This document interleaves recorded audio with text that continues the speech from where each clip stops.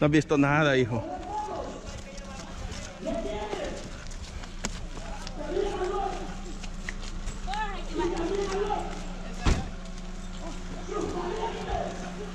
Hey, las piñatas las aventamos ahí. Hágale. Gracias.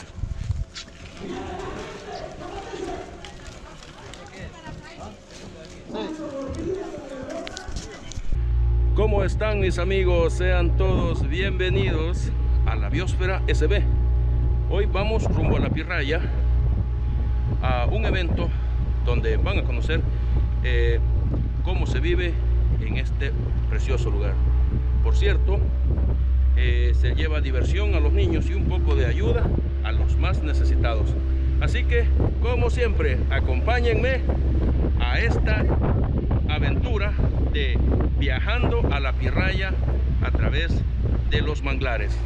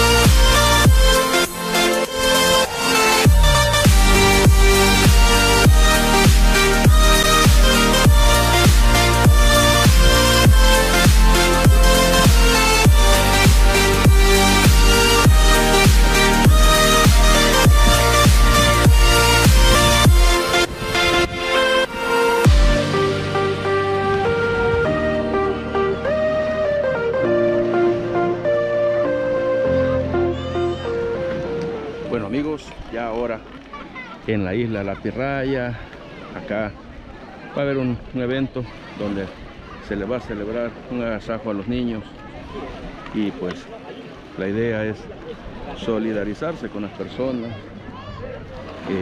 habitantes de esta isla. Así que espero de que les agrade. Esta es una muestra para que también más personas se puedan sumar a apoyar a los más necesitados. Esa debe de ser la fórmula con la que se debe de trabajar a favor de los más necesitados. Amigos, la verdad es un lugar muy bonito, La Pirraya. Espero que les agrade el contenido que vamos a hacer este día acá. Así que nuevamente sean bienvenidos a esta Isla La Pirraya.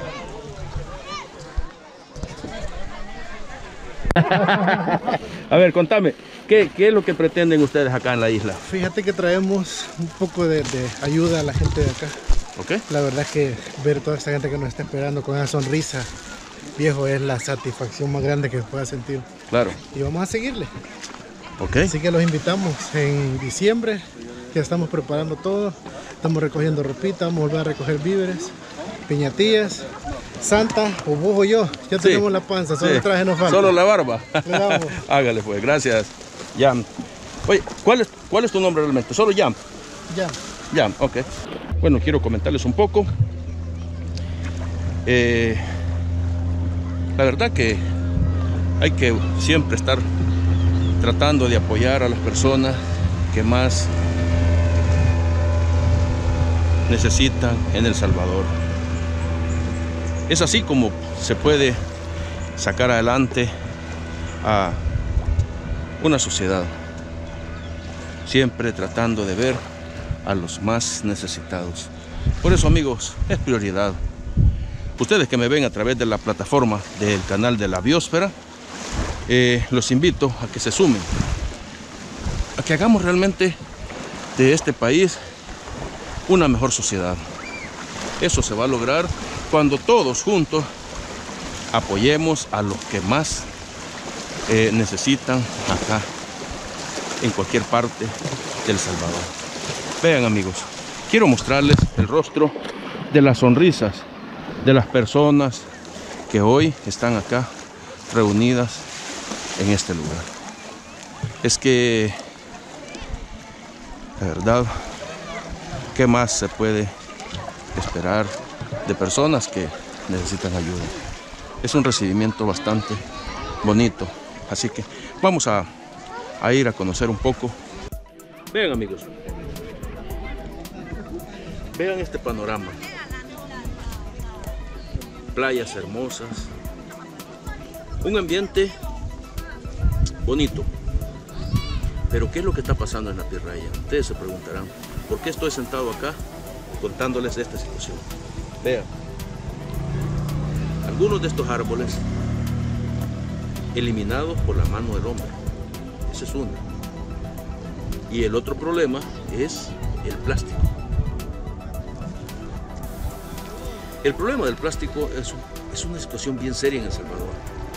Y creo que todos podemos contribuir a evitar que se siga propagando en nuestro país.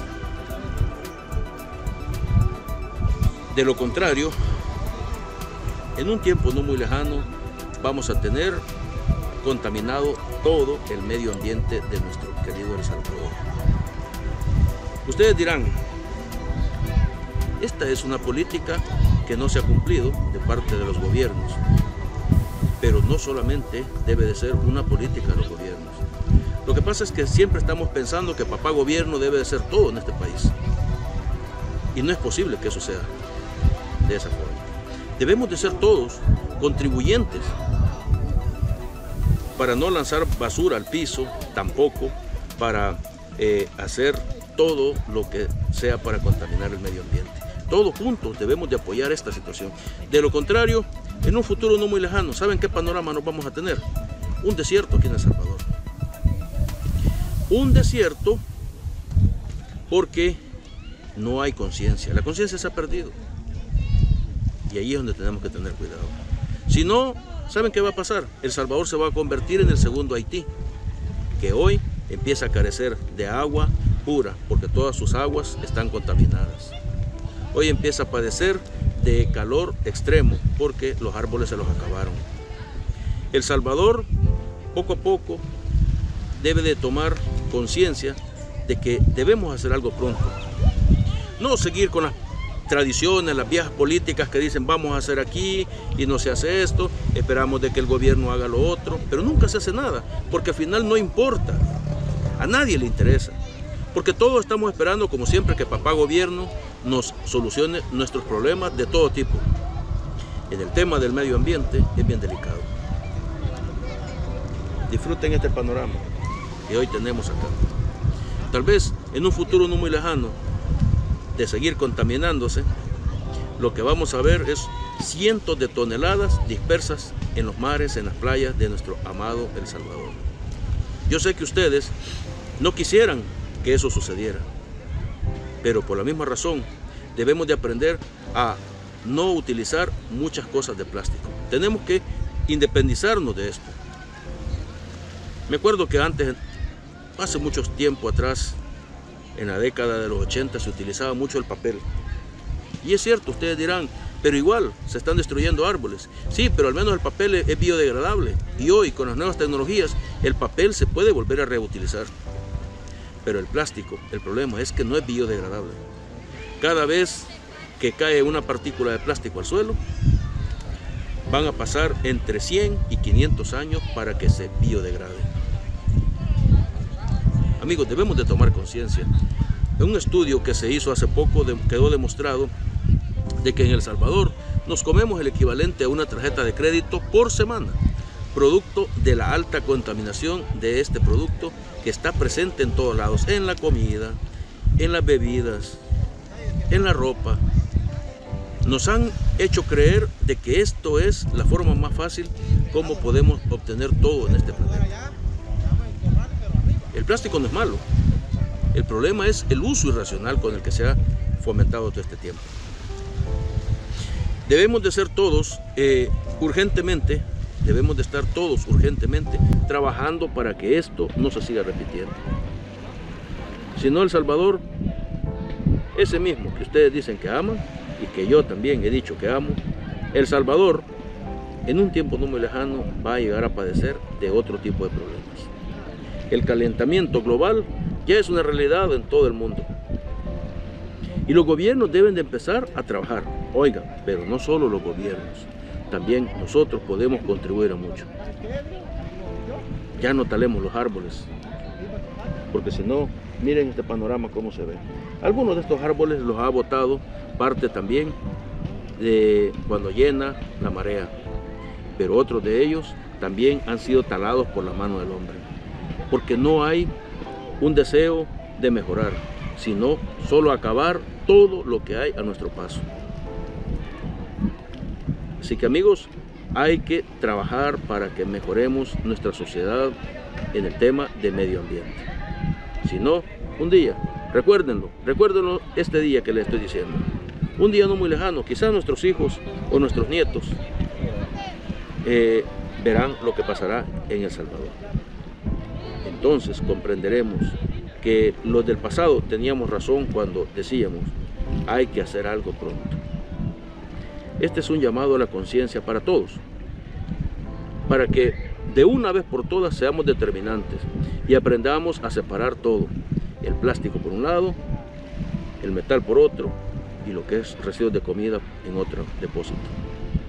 Si no, por muchas políticas, por muchos seminarios, por muchas cosas que se hablen, mientras no se actúe, vamos a seguir en el mismo problema y cada vez haciéndose más grande, hasta que va a llegar un día en que no se va a poder resolver ya nada. Amigos, ustedes que me ven a través de la plataforma de la Biosfera SB, los invito a que tratemos de mejorar este país. Y ustedes también que nos miran en el extranjero, en cualquier parte del planeta, sean de El Salvador o no, hagamos lo posible por hacer una mejor sociedad en el tema medioambiental, para que no se quede en el olvido y solo escrito en puros papeles. Debemos actuar pronto. El planeta Tierra está muriendo. será hasta la próxima, mis amigos, que nos veremos acá hablando de temas ecológicos en la biosfera SB.